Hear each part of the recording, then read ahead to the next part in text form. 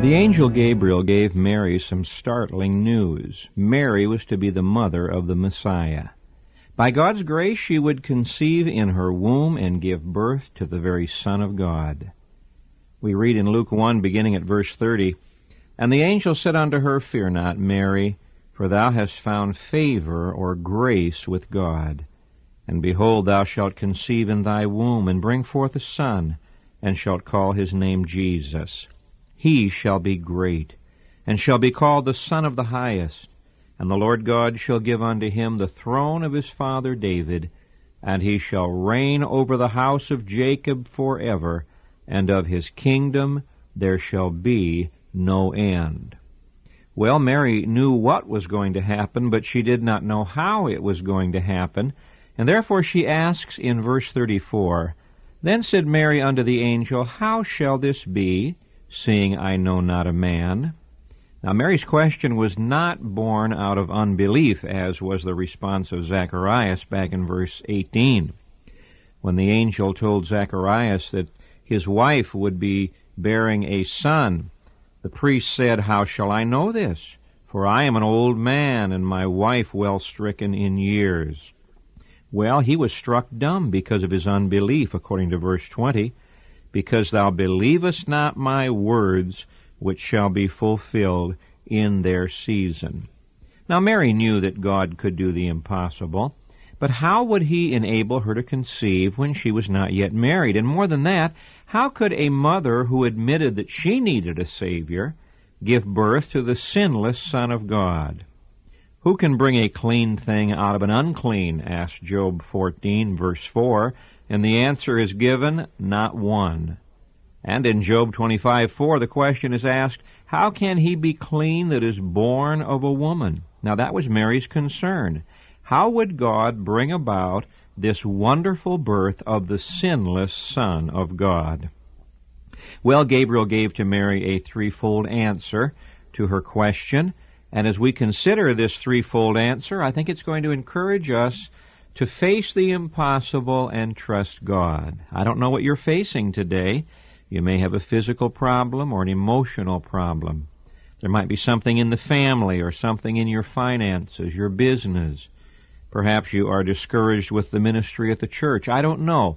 But I want you to know, as we study the Word of God today, our God is the God of the impossible. First, in verse 35, Gabriel gave to Mary a word of enlightenment, a word of explanation.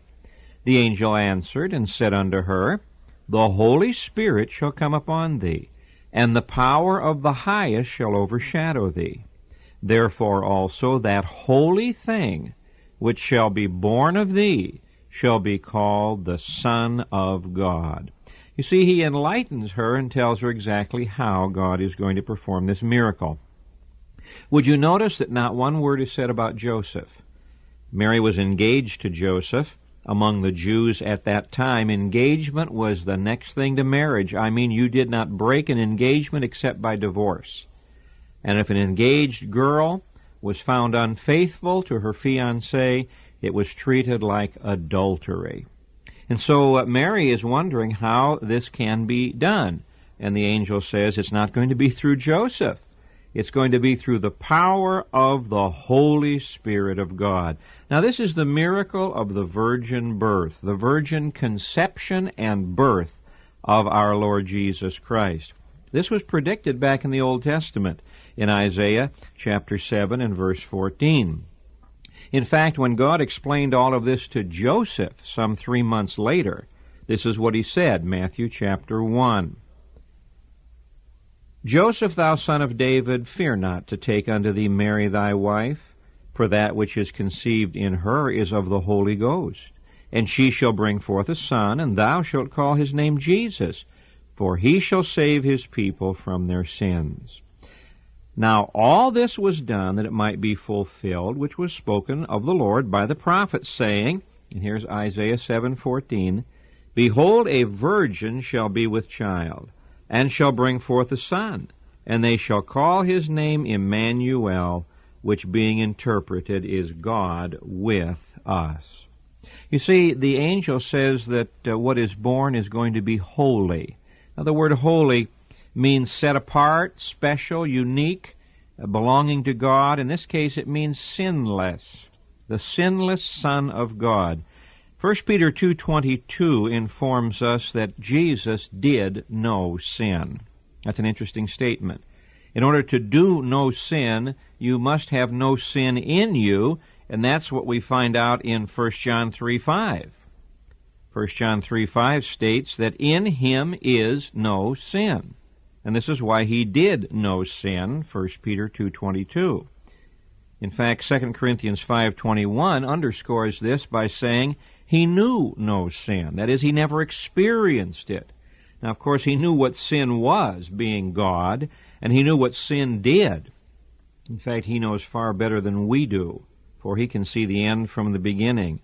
But Jesus Christ, when he was born, is that holy thing, the Son of God. Now, the key word here is the word overshadowed. And the power of the highest shall overshadow thee. This is the same word that is used in Exodus chapter 40, verse 35, talking about the tabernacle. Let me read it to you. I'll begin with verse 34 of Exodus 40.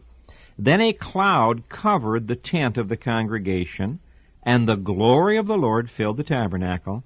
And Moses was not able to enter into the tent of the congregation because the cloud abode thereon, and the glory of the Lord filled the tabernacle. Now, in the Greek translation of the Old Testament, the word abode in verse 35 of Exodus 40 is the same as the word overshadow in verse 35 of Luke chapter 1. It's the Greek word episkiadzo, which means to overshadow. It's a picture of the Shekinah glory settling down in the Holy of Holies in the tabernacle. In other words, Mary's body became the very temple of God, and the glory of God overshadowed her, and the power of God performed a miracle, and Jesus was conceived in her virgin womb. This word overshadow is the same word used in Matthew, Mark, and Luke describing the cloud at the Transfiguration, where the cloud overshadowed them as they were there on the mount with the Lord Jesus. Now, you and I live under the shadow of the Almighty. We live in the Holy of Holies. If you are a Christian, God has overshadowed you. More than that, God lives in you by the power of His Holy Spirit and the presence of His Holy Spirit. Therefore also that holy thing which shall be born of thee shall be called the Son of God. In Hebrews 10:5, the Lord Jesus says, a body hast thou prepared me. This was done by the Holy Spirit of God. You see, Adam was given a body directly by God, without a man or a woman. Eve got her body from the man. But Cain and Abel got their bodies from a man and a woman. The Lord Jesus got His body through a woman, through the power of the Holy Spirit, without the intervention of the man. God prepared a body for His Son. Well, a word of enlightenment. Then in verse 36, there's a word of encouragement. And behold, thy cousin, or thy relative Elizabeth, hath also conceived a son in her old age. And this is the 6th month with her who was called barren. You'll recall that Elizabeth had been hiding herself for 5 months, according to verse 24. Now, apparently Mary didn't know about this. Elizabeth knew about it, and Zacharias, of course, knew about it, but Mary didn't know about it. It's likely that Elizabeth and Zacharias lived about 100 miles away from Nazareth, probably in the priestly town of Hebron. Now, we aren't told specifically, but many Bible students believe that they were living in Hebron. And so Mary had no way of knowing what was happening to Elizabeth, and now she gets the good news that her aged relative, this word cousin in the Greek means any kind of a relative, her aged relative was going to give birth in her old age to a son. Now, this is a remarkable thing. It's a word of encouragement. It's as though the angel is saying, now, Mary, God is able to do anything. Now, John the Baptist, of course, was born naturally through the begetting of the Father, the conception of the mother. Jesus was not born that same way. He was conceived by the Holy Spirit of God. But the point he's making is simply this. God is working out his plan. God has a timetable. God is going to accomplish his purposes, and God is able to do not only the difficult, but the impossible. John the Baptist himself admitted that the Lord Jesus Christ was sinless when Jesus came to be baptized. John said, I have need to be baptized of you, and do you come to me? John the Baptist recognized that though John was born miraculously, it was nothing like the birth of the Lord Jesus. The birth of the Lord Jesus was unique. Verse 36 gives us a word of encouragement. I get encouraged when I hear of what God is doing for other people. When I hear of what God is doing in other radio ministries, some of my friends who share the Word of God on the radio, it encourages me, it blesses me to know how God is using His Word to accomplish His purposes. So there's a word of enlightenment in verse 35, and there's a word of encouragement in verse 36. That's why we need one another. That's why you and I must go to the house of God and fellowship with the people of God. We need the encouragement to know what God is doing in the lives of others. Finally, there's a word of enablement.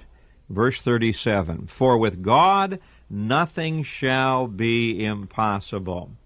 Earlier in the broadcast, our Good News singers sang that song that means so much to us here at Back to the Bible broadcast, Nothing is Impossible. Well, this is a good testimony, isn't it? For with God nothing shall be impossible. God said that to Abraham back in Genesis chapter 18. And verse 14, when God announced to Abraham that Sarah was going to have a son. And like Elizabeth, Sarah was old and beyond the years of bearing. Genesis 18:14, is anything too hard for the Lord? At the time appointed I will return unto thee according to the time of life, and Sarah shall have a son. Is anything too hard for the Lord? The answer is no. Nothing is too hard for the Lord.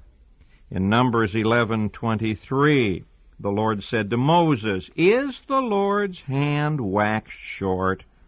Thou shalt see now whether my word shall come to pass unto thee or not. So God said to Abraham, I can do the impossible. God said to Moses, my hand is not paralyzed or shortened. Remember what we read in Job 42? Job learned a good lesson, didn't he? Then Job answered the Lord and said, I know that thou canst do everything, and that no thought can be withholden from thee. Now, I like these testimonies. Is anything too hard for the Lord? Is the Lord's hand waxed short? I know that thou canst do everything. And then there's Jeremiah's testimony in Jeremiah 32:17. Ah, Lord, behold, thou hast made the heaven and the earth by thy great power and stretched out arm, and there is nothing too hard for thee. I don't know what you're facing today, but you better lay hold of that. Jeremiah 32:17. His arm is not shortened, it's stretched out, and there is nothing too hard for thee. Our Lord Jesus has the same message in Matthew chapter 19 and verse 26. With men this is impossible, but with God all things are possible. There is a translation of Luke 1:37 that really excites me. For no word of God shall be void of power. For with God nothing shall be impossible. Why? Because His word has power, and when He says something, it is accomplished. And so He gives her a word of enablement. How is God going to do this? By His word. How did He bring about creation? Through His word. How did He bring about the birth of the Lord Jesus? The power of the Holy Spirit, fulfilling the Word of God. How did Mary respond to all of this? The angel gave her a word of enlightenment and a word of encouragement and then a word of enablement. And Mary said, behold, the handmaid of the Lord. That word handmaid means slave, the lowest kind of slave. Behold, the handmaid of the Lord, be it unto me according to thy word. She believed the word of God, and the instant she believed the word of God, the miracle took place in her life. And she became a part of a miracle. You know, you can make your life a miracle just by believing the word of God. God comes to you and says, you're facing the impossible. I am the one who majors on the impossible. Now look, just trust my word. Surrender yourself totally to me, and I will accomplish my purposes. Well, Mary received the grace of God, and Mary believed the word of God, and Mary yielded her body to the Spirit of God. And the next thing we're going to find is Mary singing a song of praise to the glory of God. Thank you for listening to Back to the Bible. Join us again tomorrow. God bless you.